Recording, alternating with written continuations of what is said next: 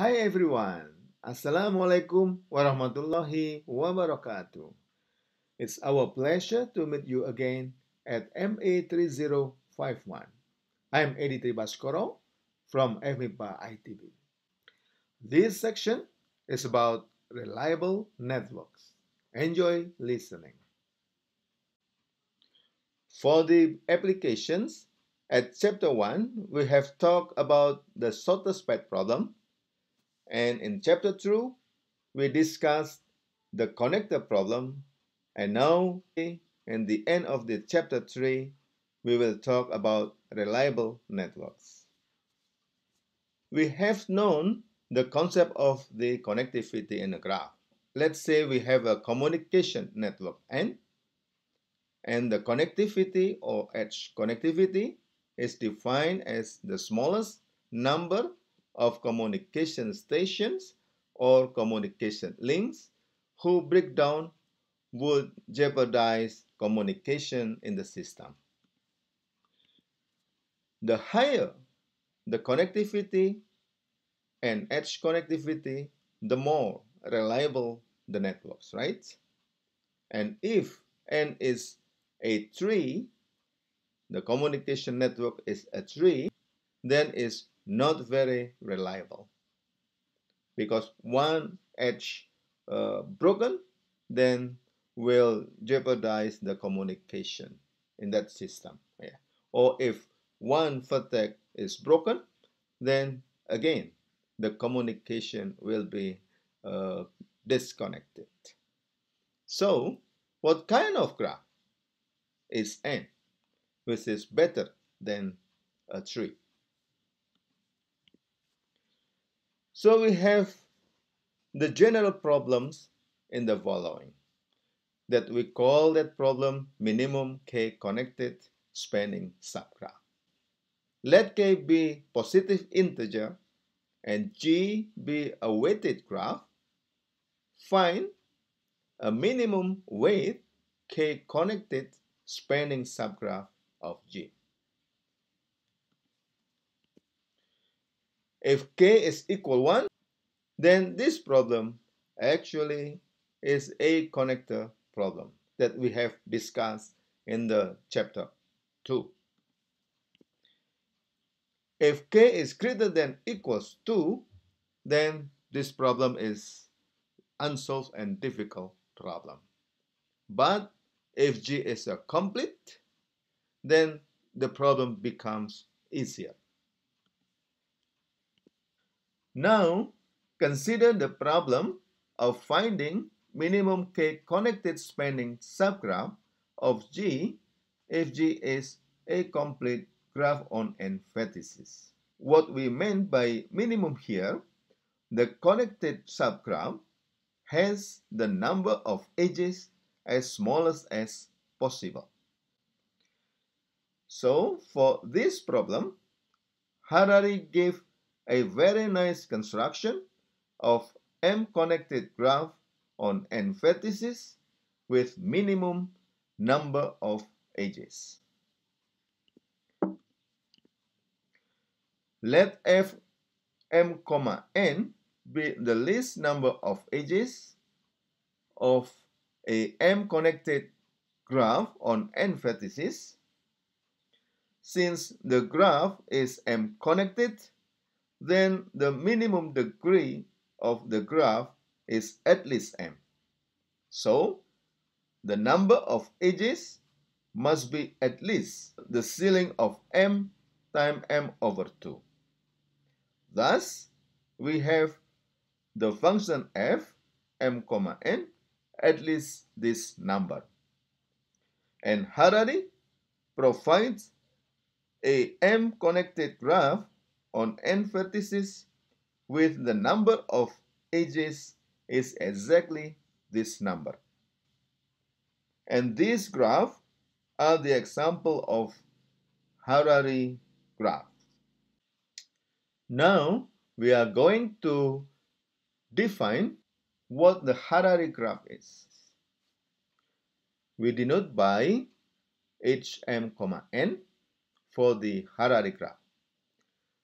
The vertices of the graph 0, 1, 2 up to n minus 1, and the edges of the graph is defined depending on the parity of m, n. Case 1, if m is even, m is equals to k, then two vertices I and G are joined if the difference between I and G is at most k in modulo n. This is the example H4, 8. That means this graph has 8 vertices from 0 up to 7, and then I and G, two numbers, are joined if the difference is at most 2 here. So for example, 0 we join by 1 and 2, and also we join by 7 because the difference here is 1, and by 6, yeah, because the difference between 6 and 0 is 2, yeah, in modulo 8 here. So for this case, the graph will be in general M regular. For the second case, if M is odd, and then M is equals to k plus 1, and N is even. And the graph will be denoted by its 2k plus 1, n is constructed by first drawing its 2k, n, like in the first case, and then adding edges from vertex I to this vertex I plus n over 2 for this I from 1 up to n over 2. So for example, we have the graph NB, which is H5, 8 here. The number of vertices is 8. First, we draw the graph H4, 8 like the first one, and then we add several edges here. For the third case, if M is odd, and then N is odd, and the graph is constructed by first drawing the graph like in the first case, and then adding edges joining vertex 0 to vertices n minus 1 over 2 and n plus 1 over 2, and edges from vertex I to these vertices, yeah, from I from 1 up to n minus 1 over 2. So for this case, we have this kind of example, H5, 9. So first we draw the H4, 9, yeah, by the first case, and then we add additional edges, yeah, connecting from 0 to this one, and then from other vertices. So this graph will be n vertices, and then in each case will be m connected graph. We will show this kind of nice property in the following theorem. The Harary graph is m, n is m connected. We will prove for the case only for m equals to k. For other cases are very similar. We are going to show this graph, the Harary graph, with m is even, has no vertex cut of fewer than 2k vertices. For a contradiction, assume that we have S a vertex cut with the number of elements less than 2k. And now consider I and J, the vertices in different components after you remove S from the graph 2k, n. And now define two sets of vertices A and B here. A is the set of vertices from I plus 1 up to j, and then B is the set of vertices j plus 1 up to I. Yeah? With addition here in modulo n. So that means if you draw the Harary graph in circle, yeah, the vertices in circle, then from I to j is the first part of the circle, and then the second one from j to I.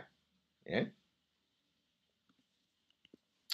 So since the number of elements in S is less than 2k, then we can assume without loss of the generality here, the set A contains less than k elements in S. Then there is clearly a sequence of distinct vertices in A minus S, yeah, that are different at most k. So that means these vertices or this sequence of vertices will forming a path from I to j in this subgraph. Yeah? After you remove S from the Harary graph. So that means vertices I and j are connected after you removing S. So a contradiction, because we assume in above that S is a vertex cut. Hence, this graph must be 2k connected. So, this is the end of this section. Thank you very much for watching. Wassalamualaikum warahmatullahi wabarakatuh.